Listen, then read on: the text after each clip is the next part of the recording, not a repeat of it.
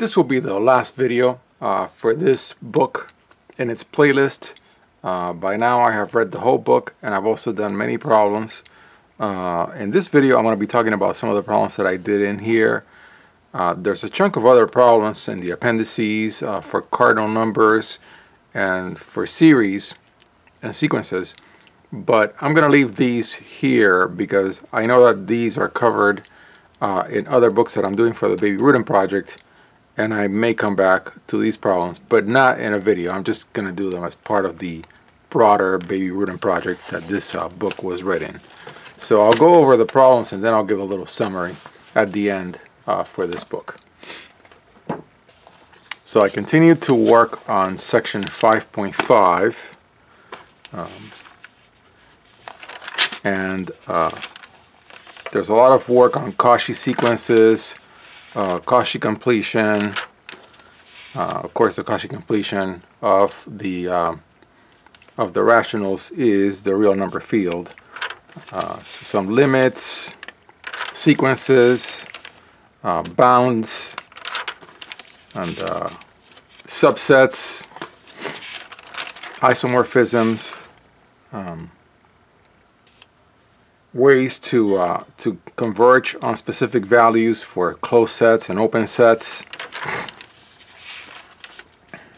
the axiom of choice. This a little bit of ChatGPT, which is as always tricky.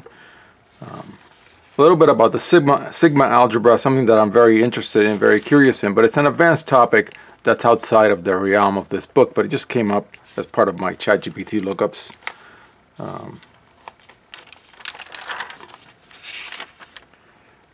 Then I did a couple of hard problems, and it was very interesting because in one of them, problem number 20 in section 5.7, at first I tried a brute force of writing the proof, and I even thought I was done, and I moved on to 21, and then I was like, no, I'm not done. And I went back and I realized that the proof, which says an ordered field F is complete if and only if every bounded sequence in F has a convergent subsequence, I was like, I know I've seen that before. It's called the Bolzano-Weierstrass theorem.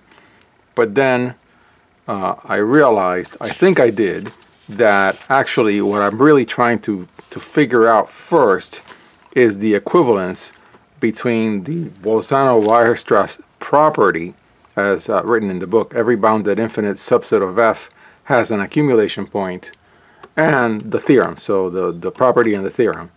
And so I worked out, I'm not sure that I did it correctly in the sense that I just said it, whereas perhaps there has to be some sequences and some values to put in here, and in that case, if I didn't do that, then I got it wrong.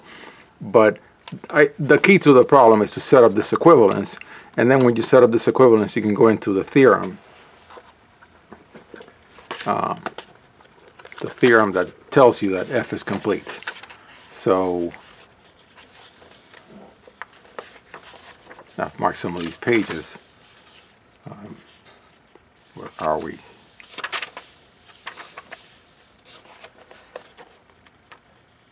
This is problem 20.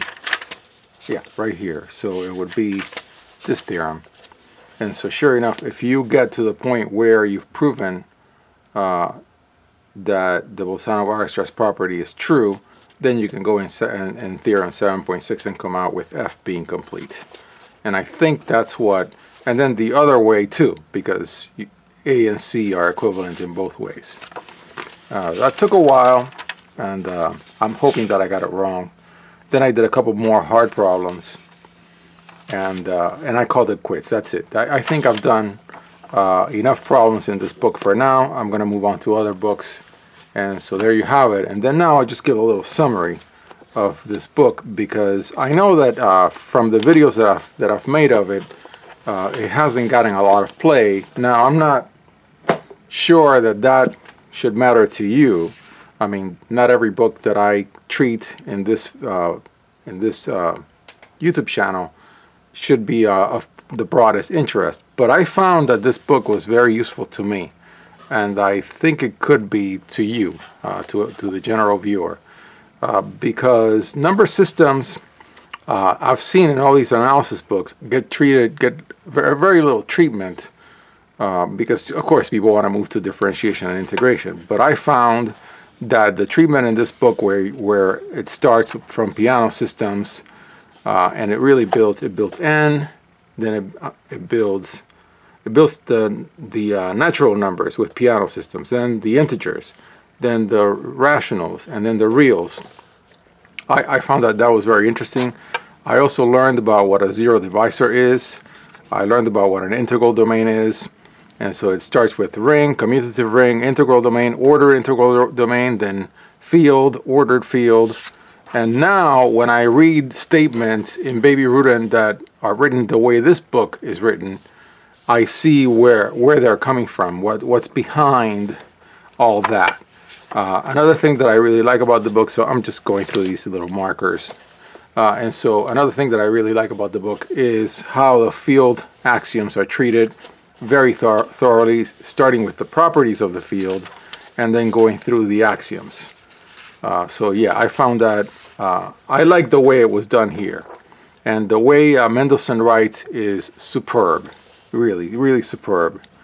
Then also, yeah, cuts, how cuts work out at Dedekind cuts. Finally, I think I understand them. And there's a really beautiful proof in here of the gap in the rationals. And actually, this maps pretty well to a proof that is done in Bartow and Sherbert, coming at it from a completely different angle. So yeah, very nice. Then also,